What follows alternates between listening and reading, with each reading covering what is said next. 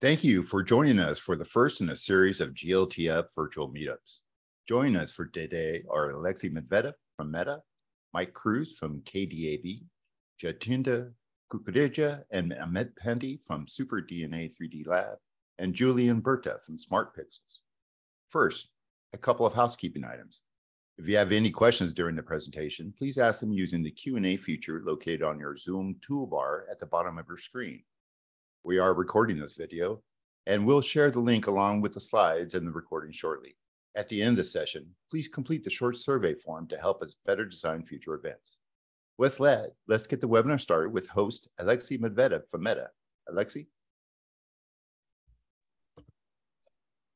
Hello, everyone. My name is Alexey Medvedev. I am a chair of 3D Formats Working Group, and let me introduce the agenda for today. We have a three presentation. First one is integrating glTF into Qt 3D that will be presented by Mike. Second one is overcoming the challenges in e-commerce content creation presented by Jatinder and Amit. And the third one is 3D in fashion, baking non-standard Unity materials into glTF. It will be presented by Julien. And after that, we will hold the open Q&A session that you ask any questions related to the topics and just glTF format itself. And let me pass the stage to Mike. Mike. Thank you, Alexey. Let me share my screen. Welcome, everyone. So as previously alluded, my name is Mike. I work for a company called KDAB. We do consulting services for lots of variety of topics, and in particular, we do a lot around 3D technologies and how to integrate 3D models inside applications.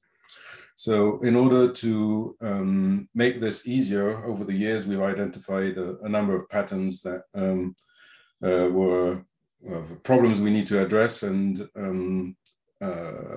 repeatedly solve. So we've actually produced a library called Kukreja, which helps us integrate 3D content into various applications.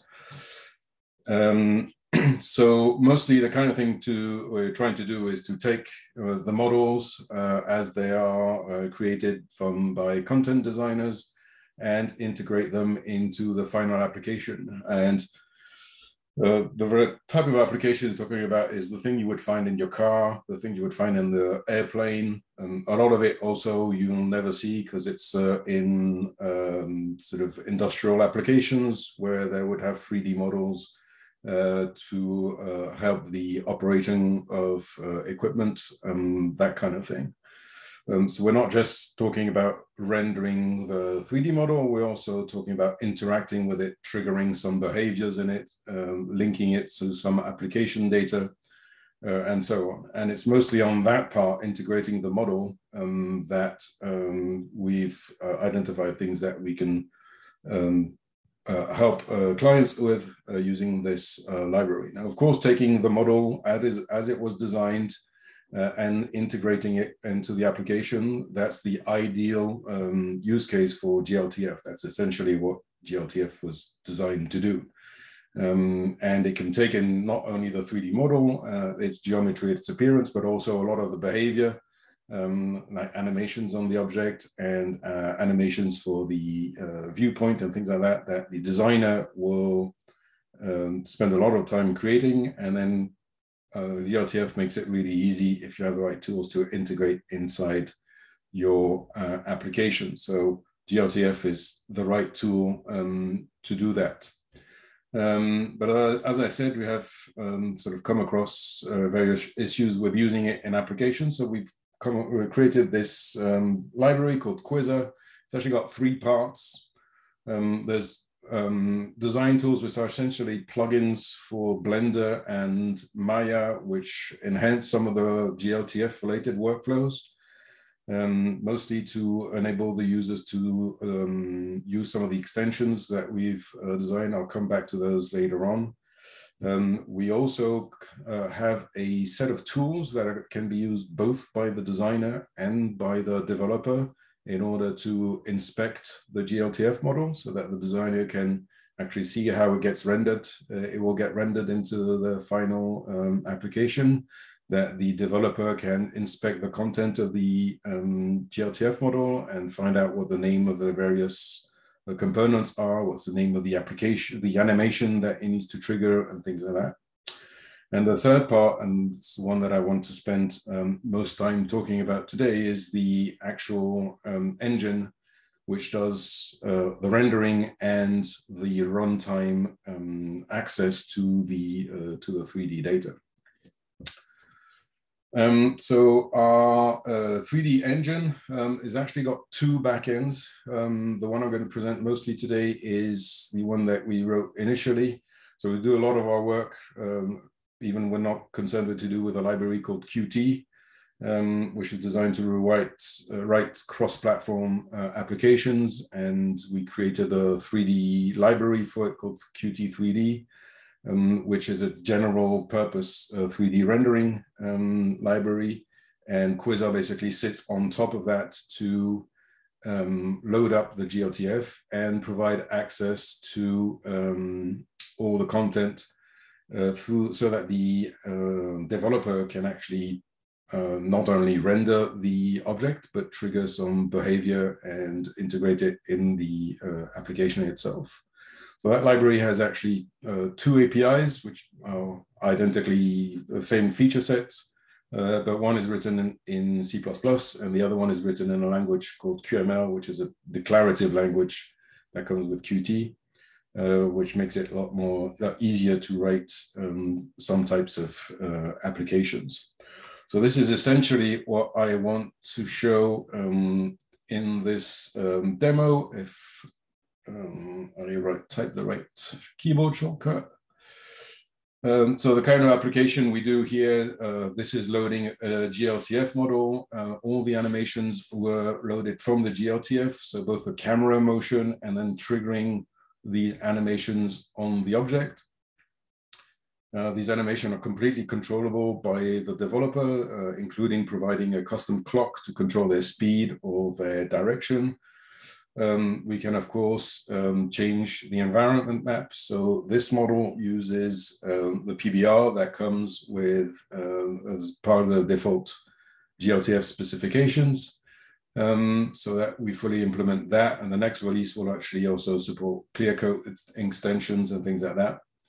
But then we also have additional post-processing, like this overlay masks. So these triangles that you see moving about are just added on top as an overlay. And another thing that's really useful for developers is to be able to manipulate the properties of the material. So all of that can be done from the application. And there's a bunch of other things that you can do with this application. So the way this is done is actually really simple, because you create a 3D view and then we just load the file, the glTF file directly, okay? That means that if the designer comes up with a new version of the file, the developer doesn't need to change any code because we are directly using loading up the glTF. Then there's a number of things that you want to do. For example, we want to make sure that we use some animations. So in order to do that, we need to be able to refer to an object that comes from the glTF to have access to the loaded camera. So in order to do that, we use what's called an asset. So the library maintains a list of objects that were loaded from glTF, and it builds actually lists per type, and we can get a camera by name. And once you do that, then you can actually have access to the camera. And in this case, we are doing it to change the aspect ratio of the camera when we load that. Another thing you can do, which is quite interesting for the developer, is to be able to access all the animations that are defined inside the glTF file. And in order to do that, we basically use an animation player object here. and we can refer to an animation by using the name of the clip that was defined inside the glTF file. So you'll notice a pattern here, the animation player, finding an asset, all that is based on name of resources inside the glTF file. Admittedly, that is potentially a bit brittle, but that's the easiest convention to adopt when you want to share models between the designer and the developer, because the developer, they can share the name. And I'm not going to show it today, but this inspection tool that we have that lets you preview the scene will let you find the object, the name of various objects. And so click on something in the 3D and get the name of it, so the developer can identify objects really easily. So this basically lets you play some animations defined in the glTF file. Yeah, all the things that another things that you need to be able to do, for example, is to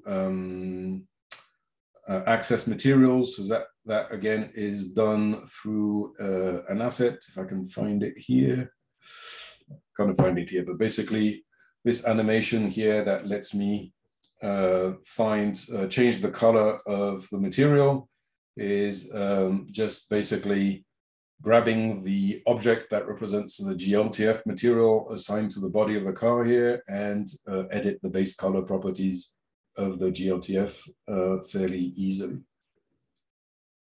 Okay, so that's the basic functionality of Quasar. It makes integrating these models into the 3D applications much easier. And it lets the designer and the developer basically share these models and update them much quicker than it would do without the facilities of glTF and of Quasar. Of course, this is just in this small application, we are just rendering the model as is, so we're not doing very much to it. But one of the things that we can do is integrate glTF into a more featureful application.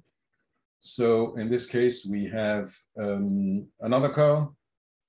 And again, just the simple demo applications, but one of the things you can do is integrate it in different scenes and add some different effects. So you have the facility of loading your glTF, but you also have a full-featured 3D rendering engine that goes with it. So it becomes really, you can do some quite interesting things. Like you can, for example, do the kind of things you would find in the car. So all these models, the car models, are loaded from glTF. The rest of the scene is dynamically generated based on some fake data. But it basically makes it really easy to kind of do this kind of integration, add in some information. You have, if there's another car shows up, you have the proximity indicators that get added. So all of these things that are the 3D side of things, the aspect comes from the designer, but it's all connected to application data that gets integrated in real time. And then you can also do these kind of things. So here we have our glTF model added into a scene where all the 3D objects are basically created in real time, loaded up from OpenStreetMap and created in real time, just integrated like that. And of course, you can also control various things on your scene like that. But you have access to all the data. So the code for this application is obviously a little bit more involved than the first one. But here you can see the various controls that you have on it. I know there's everybody from Germany, but if you find out why they picked this color for the taxis, I'd like to know. So one thing about this car though, is a lot of these applications, so this is running on my desktop here, a lot of the applications will run on cars and airplanes and things like that. And car manufacturers will sell you very expensive cars but they are quite reluctant to spend a lot of money on having a proper computer with a proper graphics card in their car. So we have a lot of performance issues when it comes to handling these models. So that basically means that we've introduced a number of extensions to glTF in our engine, in particular when it comes to the materials. So we support the PBR materials that are defined in the glTF specifications. But we introduced sort of an extension to glTF, which uses other materials. We call them the IRO materials. They don't use a environment map. They don't have to use an environment map, and as such, they're much simpler. Computationally, they're much simpler to render, and they work on lower end hardware. But you can still have some interesting effects. So the car scene, I've closed it down now, but the car scene, the last one I showed, that uses these materials. It wasn't glTF. And we have a number of other extensions. For example, that applications had multiple scenes, and most of the scenes would load the same car, which means that potentially you would load the same resources multiple times. So we have an extension that prevents that by adding a unique ID to things like buffers and buffer views in the glTF files.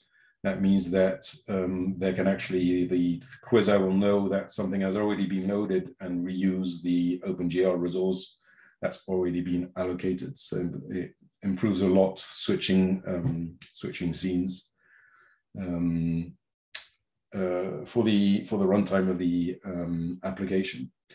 That's all I don't have time to talk really about this. There's actually a second backend for the rendering in Kukreja. So there's the one we just saw, uses Qt 3D. A lot of our clients now don't want to use Qt anymore for a variety of reasons. Maybe they never have, or they don't want to use it anymore. So we now have actually as part of Kukreja, a full-featured Vulkan-based scene graph renderer. We can have a backend that uses that and exposes the same functionality. API-wise, it's all written in C++, but it exposes the same functionality that you have using the Qt 3D. So you can do all of this, but without Qt. It will, you will usually use some kind of UI, so it will integrate with a variety of UI toolkits, like the Deer EM GUI, or if you want to use web-based technologies to write the UI, you could use a library called RML UI. We integrate it with Flutter. We integrate it with Slint, which is a new library to do user interfaces in Rust. So we integrate also with that. And yeah, that's about all I have the time to go through. So just highlight Kukreja of how it helps you, helps the developer and the designer integrate 3D objects inside the applications.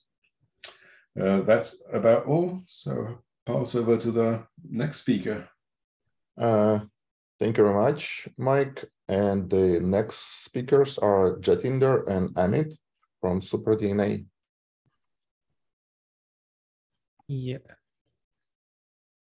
Thank you.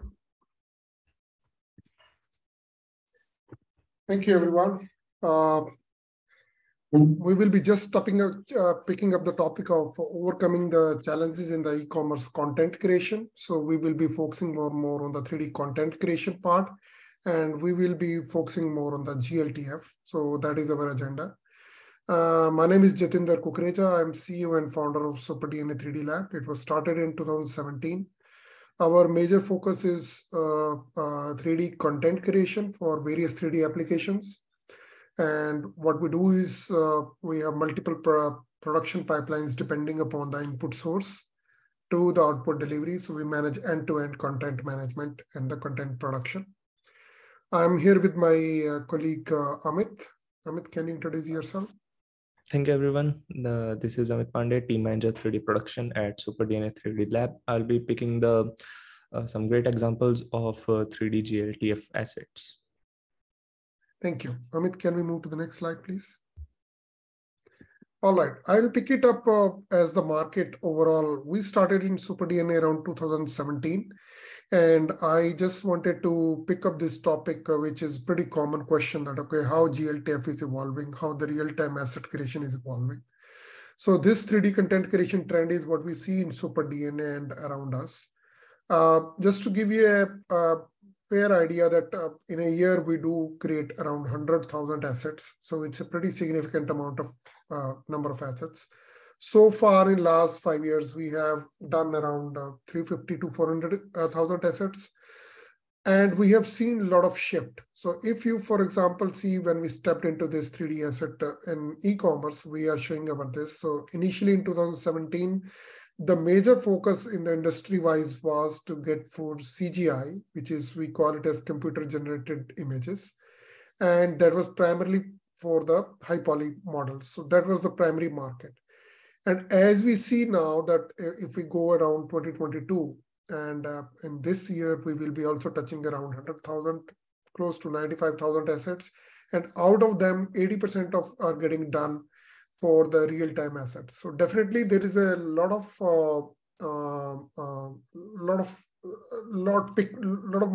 let's say traction towards real-time assets. And there is a total there are a lot of challenges, a lot of, let's say, advantages also. So Amit, can we stick to that slide, please? Previous one. So for example, the glTF is the lightweight format. So that is the number one reason. So which is basically making it easier for people to go to the real-time 3D content creation. The end consumer always look for that, okay, is this the photorealism and the 3D real-time asset? Because the major discouragement initially was that the models look like too cartoonish or they don't look real. So the customer doesn't get a very good experience in 3D. I think that was the photorealism part, is the part which was becoming a major blocker for the real-time assets. The editable and customizable part, what do we mean by that is that it becomes easier now with this glTF that we can just go and edit this text file and we can link texture with this. Amit will pick it up more on the technical side. It makes it backward compatible and future ready. So multi-platform rendering support by mean is that, okay, there are various 3D applications which are coming it up, whether we talk about 3D viewer, we talk about 3D configurator, and whether we talk about a lot of content marketing, we are talking about, for example, Snapchat. So this particular glTF enables you for all the platforms. I will go into dive into it more in detail in the next slide. This is more of a SuperDNA production pipeline, but I won't say that this is SuperDNA production pipeline, but this is just a replica of whatever is happening right now when the retailers and the brands are moving from 2D to 3D. So we have the first challenge, which is the multiple source of information. We have a lot of brands which just comes with the CAD drawings, and they have their ask to get them converted to the real-time models, assets. The second one is the scan is getting very popular. We call it as more of a retopology part.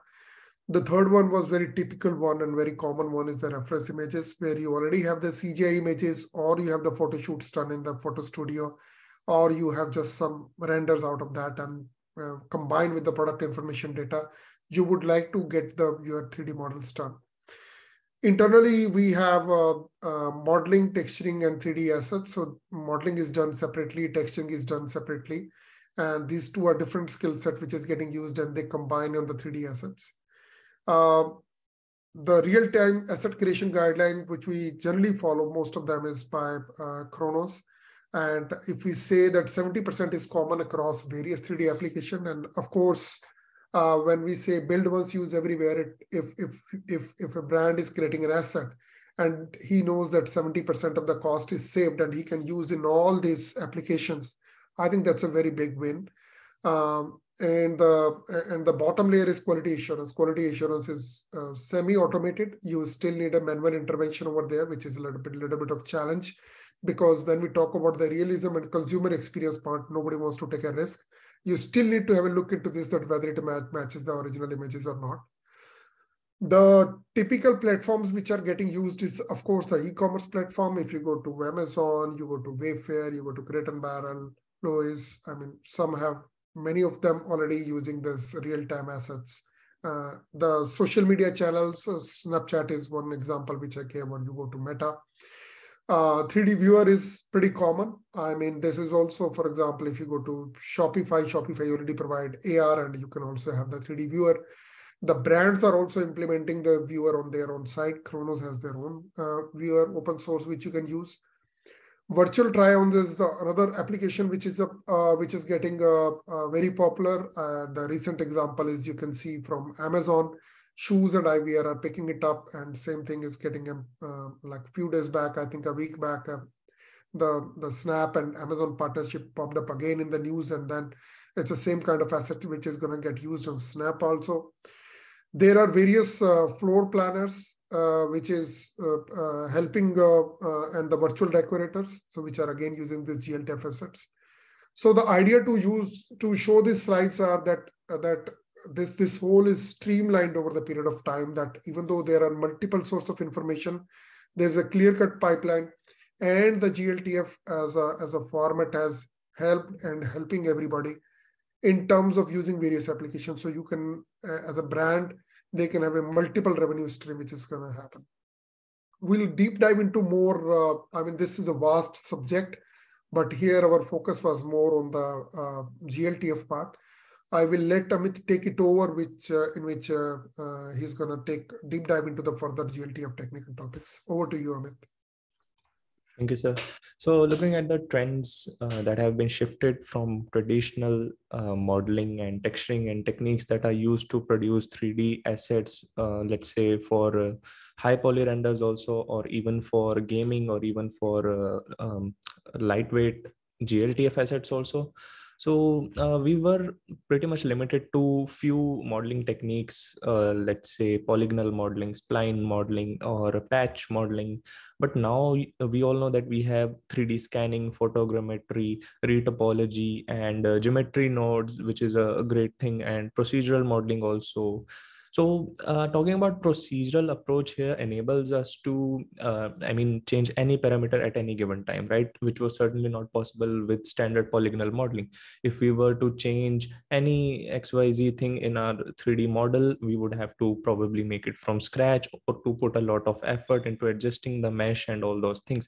But in procedural approach, we can simply tweak the parameters and get the desired results. And another important aspect of 3D asset is texturing. So pretty much we all were focused to PBR workflow only, which comprises of base color, normal, metallic, roughness, and opacity maps. But now we have actual physical Khronos extensions by which we can enable real physical transmission values, sheen values, IOR values, specular color, and few other extensions also, which enables us to physically utilize these very parameters. We do no longer have to fake out all those details. Let's say to make a glass, we often used to tweak opacity, and to make velvet, we often used to tweak roughness and normal channels. But now we can actually add those physical parameters. We will explore the examples in next slides. And talking about material variants also, we can utilize all these Khronos extensions onto a very same model, and maybe we can showcase multiple material variants. KTX is a very crucial, important, and in my opinion, a revolutionizing tool, because with KTX integration with the glTF assets, KTX is not some basic, just a regular compression method. It's kind of amazing. Like, as you can see in this image, like on the left, the asset is of 12.8 MB that utilizes JPEG plus PNG maps, and the memory consumption for this very asset is 96.2 MB, right? So this is the story for every 3D asset, talking about glTF. And on the right hand side, you can see a KTX converted asset, which is utilizing less memory, that is 10.4. And talking about the video memory is significantly less at 21.4 MB, right? So this is a huge shift. And once again, there is no compromise on the quality part of the site. Like the JPEG plus PNG's quality will not be compromised by any means in the KTX converted file. So what KTX does? So KTX actually comprises and decodes the maps into the readable format for our platform. Like let's say it is Android or PC or Windows or anything. It is quite natively supported as of now, and on iOS also it is getting rapidly developed. So for our GPU or for our mobile phone, it no longer have to process the asset from all the way. It is kind of pre-processed. That is what KTX does. Here we have some good examples of the Khronos extensions. On the left, you can see furniture which is without sheen, which is not utilizing the sheen parameter. And on the right, you can see that very model with the sheen parameter. Talking about backward compatibility and future ready as well. So let's say the asset on the left was made probably a year ago or 2 years ago, right? So by then we didn't had this sheen parameter, or let's say it was made 3 years ago, right? So to make that asset which was made years ago compatible or enabled to use this sheen parameter, it is totally possible. We simply have to put the glTF code in any editor of your choice. Let's say Visual Studio. So take the code to Visual Studio, edit that code, and we can simply enable it to use these very parameters. And if someone may expect that what will be the size increase in the asset, so not at all. Because these extensions are shader based, so there is not much of a difference in the map size or mesh size or overall the asset size. It is pretty much same. If to give you a number, it will barely increase by 0.1 or 0.2 megabyte, right? This is another good example of Khronos extension. On the left, you can see we have a glass made using opacity. You can see it is pretty much dull. All the reflections are pretty much scattered and flat. But on the right-hand side, you can see we are utilizing an actual transmission parameter here, and you can see the very good reflections and physical properties also. Also, if you may notice that on the left-hand side, where we are using opacity, the inside of the chandelier is not visible. The bulb is not visible there. But while using the Khronos extension of transmission, we can see inside of the bulb and the filament as well, right? More of these examples are totally available on our website, which I will show you right now. Just give me a second. Yeah. So I will be dropping this link in the chat for all of you in a few seconds. Here you can see all of our models. Let it load. You can also view it in AR and iOS also. You just have to scan this code.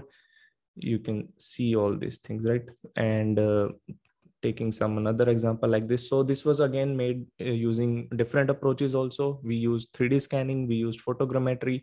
We made these shoes and other assets from images and also from 3D scans, right? Like converting images into a 3D model and converting and cleaning up the scan. So we used multiple techniques, whichever works best in which case, right? So here is another pretty good example of the asset. And we have all of other categories also, like this is another single seater sofa. And we have large sofas also like this. Again, these all are utilizing the Khronos extensions of sheen. If sheen parameter was turned off on this sofa, it would look a bit dark, but as you can see, this is pretty much photoreal as of now. And this is another example. And once again, these all are pretty lightweight. If you were to open this on your mobile phone or maybe any other application, it would run as smooth like this only, as you can see it on my screen, right? Then we have other home appliances tables and so on. We have very good examples for clothes also that I will show you just now, like this. And once again, you can notice the photo realism of this. And if you talk about the size of these assets, it is um, it is enough to be run smoothly on any platform, right? So that was all from my end. Thank you.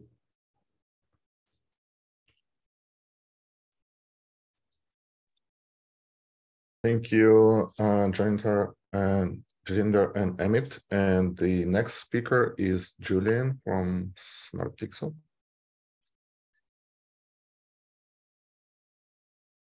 Okay. Hi, everyone. So I'm Julien. I'm the CEO of Smart Pixels. And I'm going to be talking about how we've developed a content production pipeline for mostly fashion assets, a way to get them from Unity into standard glTF assets. So what is it that we do? We create photorealistic product visuals in 3D for brands. So if you follow the Super DNA slides, we're on the left-hand side of that slide where we mostly use CGI because we are trying to produce, photographic replacement for marketing asset creation. So it has to look as good as a photo. We've been doing this since 2015. And, sort of what we do falls into one of these four categories. We digitize products. So yes, 3D scanning, photogrammetry, all of that good stuff to get physical products into 3D assets. We have a rendering platform, cloud-based rendering, so mostly CG. It's real-time rendering, but it's cloud-based. But we'll see through the slides that this is not the only avenue for us. We also create product configurators, and we have enterprise connectors because very often those configurators are transactable, meaning that they are integrated on e-commerce platforms and they allow you to configure and buy products. So again, digitization of the asset, put into our cloud rendering platform, sort of select which type of rendering you're going to need, static shot with a background, augmented static shot or dynamic, video or animated turntable. And then just like Super DNA mentioned, you can use those assets on a lot of different experiential channels after that. Because we work mostly with luxury brands, the digitization and the visual fidelity of the assets is paramount. So as you can guess, very advanced materials, things that would not easily fit into a glTF file as is, very high poly. The stitch points are geometry, for example. So there's a lot of geometry, a lot of detail, very, very high resolution texture maps, detail normal maps. When a product is handmade, it's very difficult to convey that emotion in computer graphics. So you have to have irregular stitches. You have to have sort of imperfections to the product so that you can convey the craftsmanship that was involved into making that product. This is another example of craftsmanship. It's actually tattoo, like you would tattoo your skin, but this is tattoo on leather. So you can imagine that this material, because it causes displacement, pigmentation of the skin, it can be located anywhere on the shoe. It is hand drawn. It comes from a designer drawing. So making this image possible is quite an involved process. And throughout that process, we're going to create custom shaders in Unity, which is our rendering engine, because the shader needs to mimic the craftsmanship. So the shader parameters and the shader attributes have to be related to how the craft was used to create the image. And in the back and forth between us and the brand to get those images approved and have them declared as good as a photo, we need to be able to speak the same language as the brand, as the craft. So this is another example of a detail normal that creates creases in the leather. It's super important to give it this non-CG aspect as much as possible. Another few examples of what those images look like. Again, these are real-time rendered, but they're cloud rendered. They wouldn't run on your phone typically. And this is an example of when the CAD data is available, but again, a lot of material and model preparation needs to happen so that this photo, this rendering that looks as good as a photo can be created. So this is all fine and well, and you're creating those images in the cloud, but what if you could create them in browser? So if you could do the rendering on the consumer side, what are the pros and cons of doing that? And what if you could do both? That would be even better, because then you don't have to choose. So like I said, when we create a material in Unity, we write our own custom shaders, and they have a lot of different attributes. Take this crocodile skin. It has a minimum of 3 different colors: the main color, the sort of the shaded, and then the region between the scales is a different color.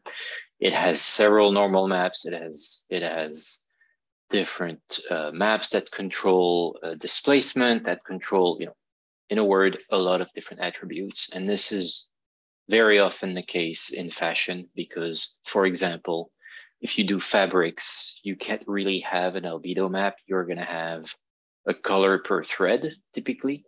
So having just one color map is not going to cut it. In luxury, stamping is a very common practice to change the shape and the appearance of a piece of leather. And so that needs to happen at a very high resolution if you're going to do close-up shots. So normal map details, so normal map inside normal map is also a pretty common tool that we use. So let's take, the example of this material. It has a color main value. It has a specular color main value. It has a smoothness map, which is not it doesn't match one-to-one what would glTF would expect. It has a different tiling on different maps. So there's a lot of little tricks that we've used that we needed that in the sort of content creation part of the pipeline. That's gonna sort of get in the way of it, saving this thing as a valid glTF file later down the road. So we've written our own internal Unity editor and Unity runtime tool. What it does is it parses the entire scene mesh by mesh, and it finds all the materials. And for every material, it creates a shader variant with new output modes to the shader. So it allows us to ask that material, render a specular smoothness map, render a roughness map, render a normal map by combining all your different normal maps into one. Render an AO, render your emission, and render your albedo and alpha. So it's sort of a way to project a very complex shading and lighting environment into what glTF dictates, it supports. And the good news is it supports more and more things.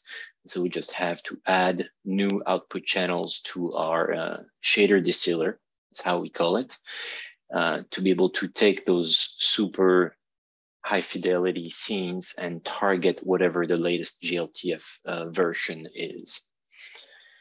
And now you see that same mesh with the original material in the back and the sort of rebaked or distilled material in the front. As you can see, it's a standard Unity shader. Now it has a lot less parameters. It's been all baked in or distilled in, but it's ready for glTF export.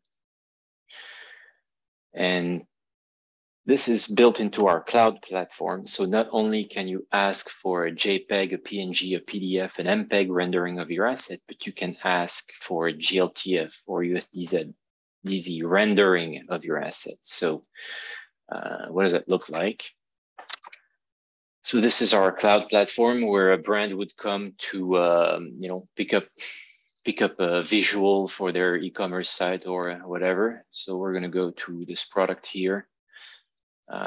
We'll make it a little more interesting by customizing it or something, change the back shell to be navy blue, for example, and we'll ask for Euro detail rendering of that. So that's just, rendering your static at rest JPEG asset. But the other thing you can do now is you can ask for the export of that into a USD format. So if we look at what that does over here,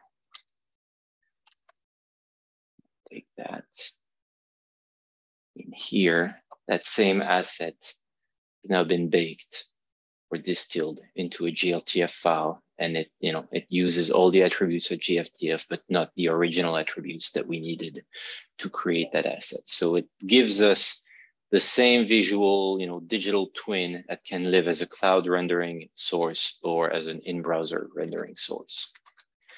And once we've done that, because now we have an asset that exists on the sort of back-end server side and on the front-end side, we can build 3D product configurators that use both worlds at the same time. And what that looks like, if I can show you, is a 3D product configurator like this, where when I'm moving, I'm in glTF render mode. And then when I'm releasing the mouse, I'm getting the cloud rendering to pipe in. And I can configure the asset. And as I do so, it configures its server side and client side. So if you look, for example, at the reflection in the metallic parts in glTF, I don't have them. But in cloud rendering, I'm able to compute them. And my lighting model is also, more realistic when I'm coming from the cloud. So this for us is sort of the holy grail of helping brands move back and forth. And depending on the quality, the device, you have an older phone, you can't spin that thing around. You're able to do a little bit of both. And that's what I have to show you. So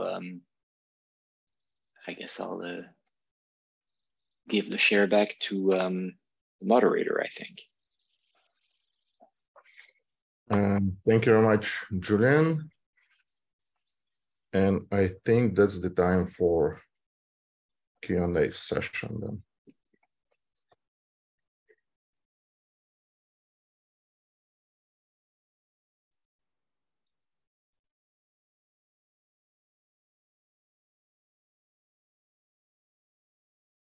So we have questions. Let's start with the question number 1. Julius asks, hi, will glTF support will get reflected in PySide Qt for Python? I think that's the question to Mike. Yeah, I think I'll take that one. So there's two sides of glTF support.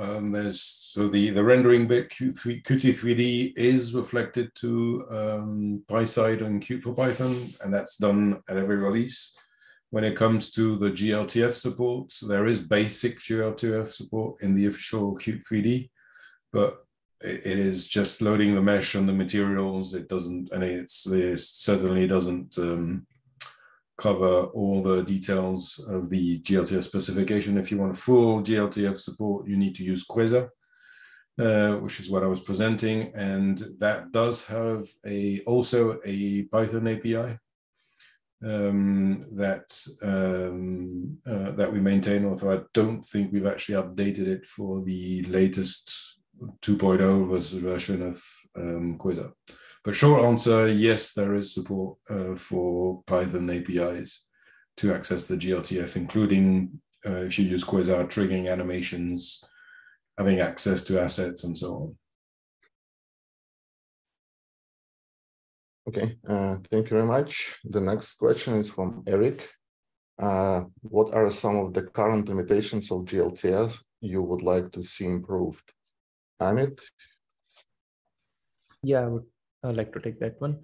So although glTF assets are pretty much fine in multiple viewers, but still talking about accuracy, there is slight differences of the same asset on different viewers. Maybe if we may work on that stability and accuracy, also with some extensions also like transmission or maybe opacity as well and sheen as well, they behave little different, just minor on different platform. So if we may solve that, that will take our goal of build once and use everywhere to newer heights. Thank you.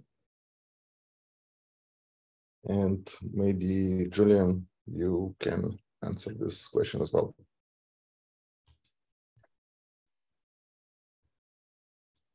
Sure, thank you. Like I was saying in my talk, oftentimes you need to customize the attributes of the material to fit sort of a purpose. It's, you know, you're not talking to a shader author or to a developer or a mathematician. You're talking to someone with craft, someone with expectations of how a material will behave. So the holy grail to me would be shader nodes directly in glTF.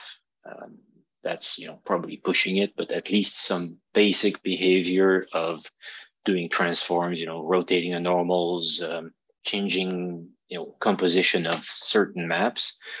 Before we get there, I guess, stickers. So maps in maps. I think I've mentioned that for stamping, for example, being able to stamp locally the normal map with a normal map detail would be super helpful. It would be true of all the maps, not just the normal map. Anything that gives us control over how the final buffer of the map gets produced and composited would be super helpful to bring those materials over. Thank you very much. The next question is anonymous. It's just more like comment. This is interesting because Blender 3D has procedural materials, and when you're purchasing an asset, the materials are often procedural and have to be baked before exporting, which doesn't look the same in the browser. I'm wondering if Blender is going to be touched on this meetup. I probably can answer this question, so that's not much question, because no, we're not discussing Blender this time, but we do support glTF PBR materials as the Blender material node. If you're specifically targeting the Blender support in this case, you should consider this. And besides this, well, we can guarantee that as probably you're speaking like about material X or some the similar floor. We cannot guarantee that will work consistently everywhere, because by the nature of this material X, it's designed not for not to be like a runtime friendly or transport friendly. So that's probably the answer here. And next question is from AC Cable. Will glTF support animated texture, UV animation, or flipbook animation? I probably can answer this as well.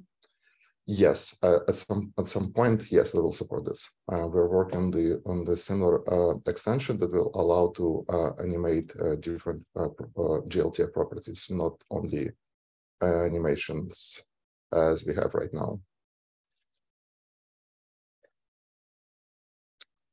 And that's the other question. Are KTX converted files supported by multiple and diverse platforms? Amit?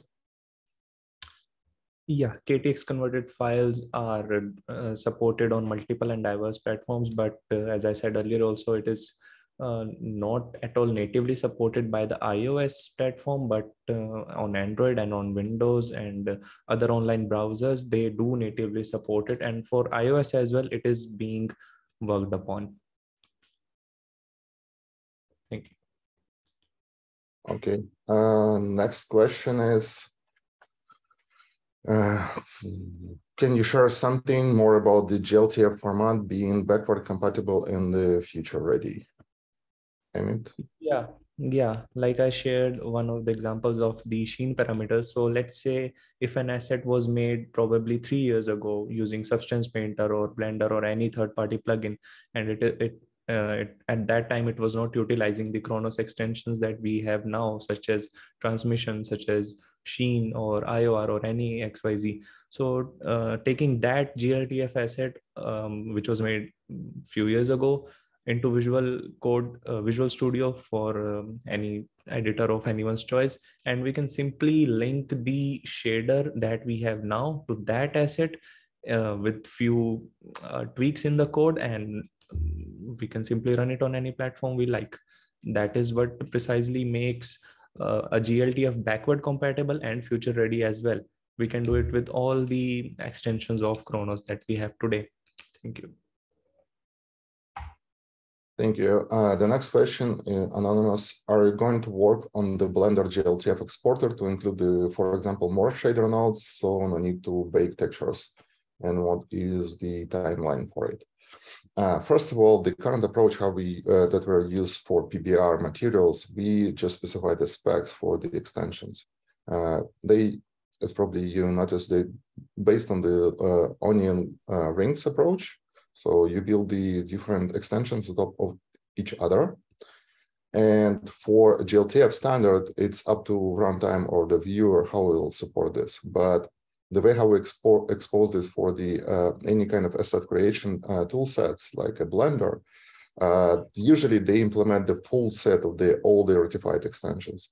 If you'll check the current PBR material node for Blender, basically it exposes all the extensions that we keep on our GitHub. And I think that will be presented this way in the future as well. As soon as we'll rectify the new extension, that will be expressed as the part of glTF PBR material node, and then that you can start to use this as is. And we have no notion to any kind of shader nodes. So again, we expose only the properties for the rectified extensions.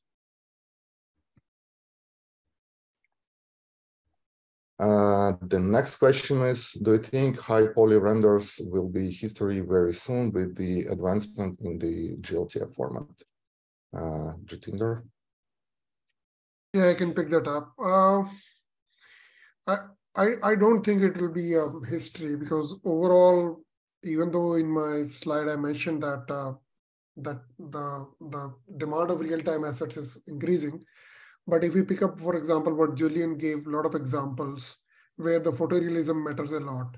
So there is two kind of industry trends which are happening. The one part is that where there is a real photography where you have to bring all the way the product to a photo studio, and there is a logistics involved, and then there is a warehouse and storage, and then sending the product back.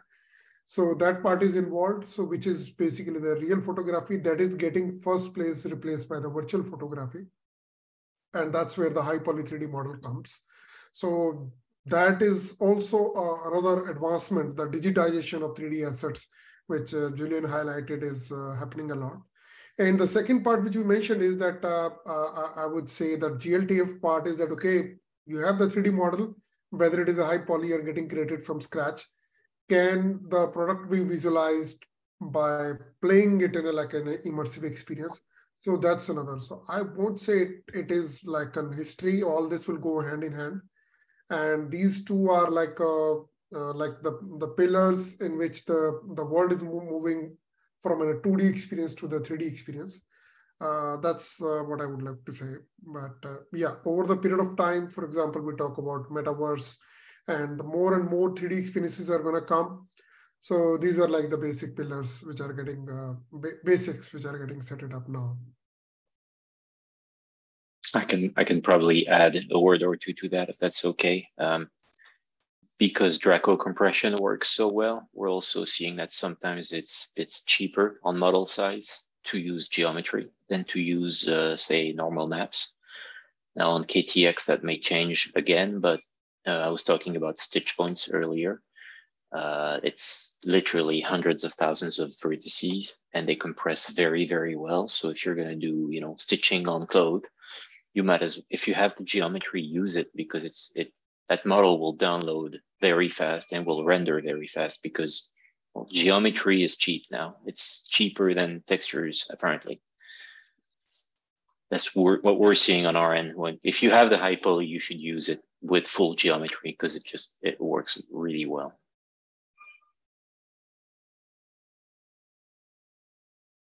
Thank you. And that's the last question. For KTX and business side of 3D asset production, you might prefer, that's